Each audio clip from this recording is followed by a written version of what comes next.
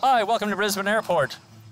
I'd like you to meet the team in the Brisbane Airport Airside Operations that are responsible for making sure your travel in and out of Brisbane Airport is safe at all times.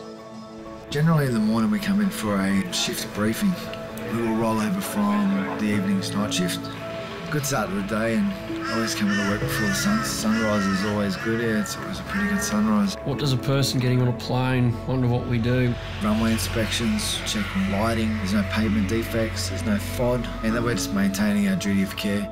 We have a lot of contractors that work for us, but then we also have a lot of stakeholders, as well as other departments that we just interface with, like air services, the fireys, AFP, our own safety staff. So yeah, it can be quite a dynamic system to try and work in sometimes. Got radios going and things like that.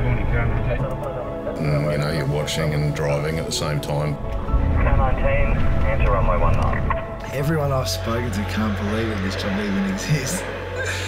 I try to tell them what we do out there, and we're wildlife managers, and you know, we're keeping the airport safe, and you know, the biggest hazard to aircraft and wildlife that is, so you got to be lying to me. I don't know, I'll just say I'm a safety officer out there, and they'll always know, what does that mean? I say, well, generally just keeping the airport safe. Have you brief, you plan for a normal day, and then it's getting that one radio call, phone call that just, your day just completely changes. When that happens, it sort of really forces you to kick up a gear. You can never really get into a little comfort zone with what you're doing out there. You always got to be ready to change, do anything you need to do to actually deal with what's going on around you. Work together out here, not just the operations officers, but you know, you got all the stakeholders as well, the baggage guys, the guys in the control tower. Everyone's just a big team, really. We have our own team here, but a lot of those other people out there tend to come through us, so we're really there making things happen. There's always something going on. I think over the years it's pretty amazing how much work's been completed.